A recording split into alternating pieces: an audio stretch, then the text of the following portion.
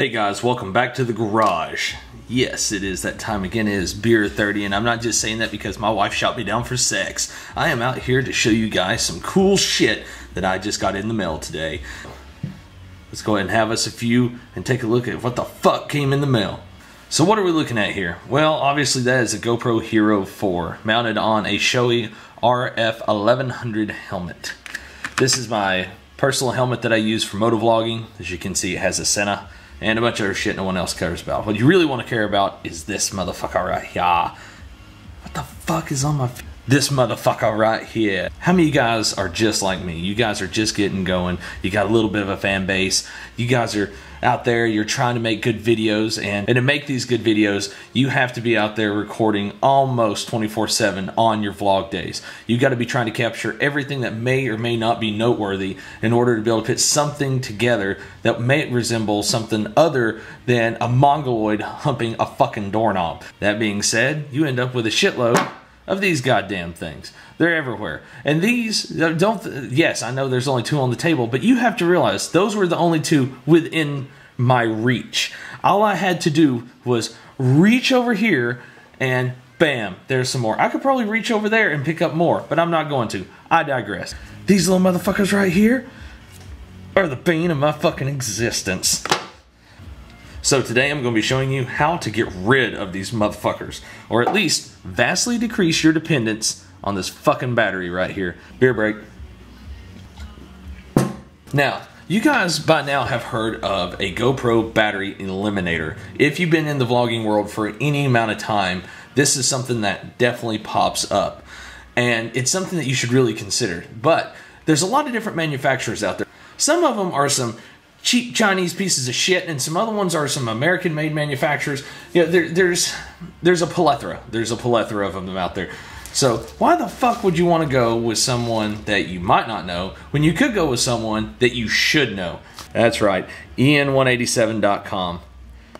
That's right. Yes, there's some boobs on there. Boobs. So this came in the mail the other day, and as you can see here, it's very well packaged in the bubble wrap because there's not a lot going on the inside of here that could be damaged. So let's open this motherfucker up and see what all we got. Looks like the first thing we got here, we've got a GoPro back. Now I'm gonna get back to this little bastard here in just a few minutes because this little mount, whew, man, that makes your life easy. The next thing that we're gonna pull out of here, it looks like we've got a wristband. Now EN187 likes to include these with his kit. That way you can take your GoPro remote and latch it to your wrist. Now personally myself, I don't like having shit attached to me, so I like to connect my shit up on the handlebars. And we'll get to that later. So for me, this guy is not really needed. Next thing we're going to pull out of here is, of course, the cable. Now this is the power acquisition cable. Now as you can see here, it is emblazoned with www.en187.com, and it does come with a standard USB 2.0 adapter. Now this looks like the same kind of charger that you would find on an iPhone from what I'm gathering, but I'm wagering that the wiring is significantly different to make this work with a GoPro versus an iPhone. So let's set that shit out of the way. What else we got in here? Now he also includes with his kit an extendable ratcheting USB extender. Now this right here is a fucking lifesaver. This is a nice little situation to have, trust me on that. Looks like I've got a little personalized note that says thanks a lot, EN187, because he's a cool cat like that. And he usually tosses in one of these badass stickers right here. Now, I don't know where the fuck I'm going to put this at. Seeing as my bike is red, I don't think a red sticker is going to work, but we'll figure out something for it. You get the GoPro back with the rear attachment mount, which is a very good thing to have. You also get a wrist strap that is great for your GoPro remotes. Of course, you get the EN187 power cable, and you get the USB extender that collapses down into something that's pocket size. Now he really has set this whole situation up just perfectly. Now that we have it all laid out in front of us, let's go ahead and cut the video right here, and I'm going to get my helmet back up front and center, and I'm going to show you guys exactly how this situation works. Beer break. Now, your standard GoPro batteries are 1160 milliamps. 4.4 watt hours or whatever, 3.8 volts. Now, one of the beautiful things about this system is it feeds off of the rear port. This rear port is the same exact port that the extended battery pack uses. But Rocco, why wouldn't you use the extended battery pack? Seems like that would be more logical. Shh. The reason why you don't want to use the extended battery pack is because it adds a big whopping 1 hour to this. That's it. That is it. That's sad. I mean, you would think that something that is obviously bigger than one of these GoPro batteries would put out much, much, much more battery power than what it does. But it has to be built to be very durable, leak-proof, shatter-proof, squish-proof, and not to vent on the side of your face.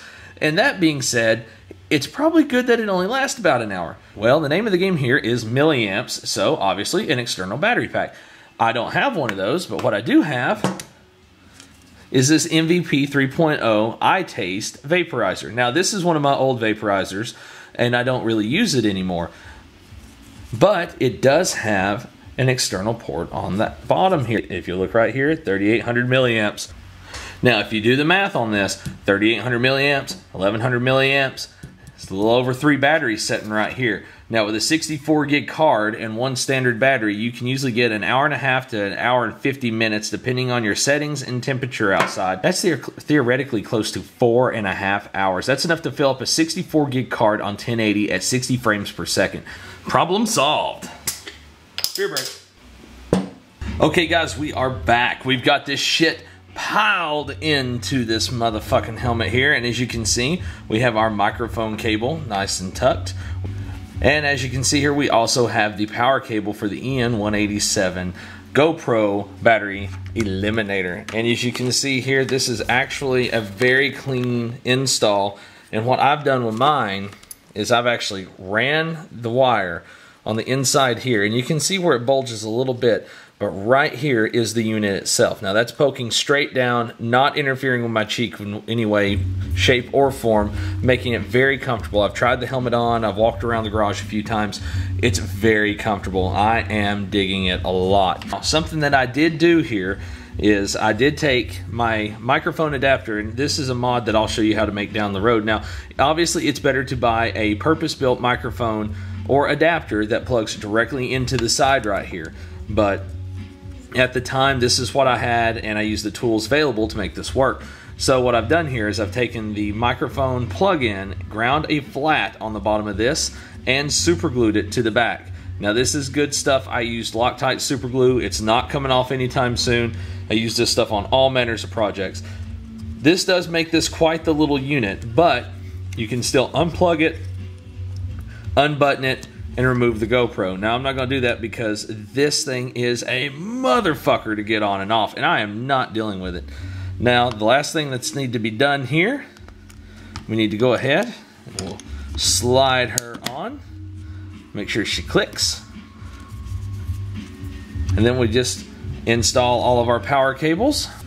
And as you can see here, we have our microphone plug-in, plugs right into place. Now it does stick out a little bit on mine. You can move yours back some to make it have a little bit more flush fit, but this is a nice rock solid mount, and I like it. It's working just fine for me. What of the USB cable? Obviously the unit is right here. Obviously the unit is right here, but looky right there, there's our USB cable. Now she lays nice and tight against the chin skirt, does not interfere with your face whatsoever when you do it this way.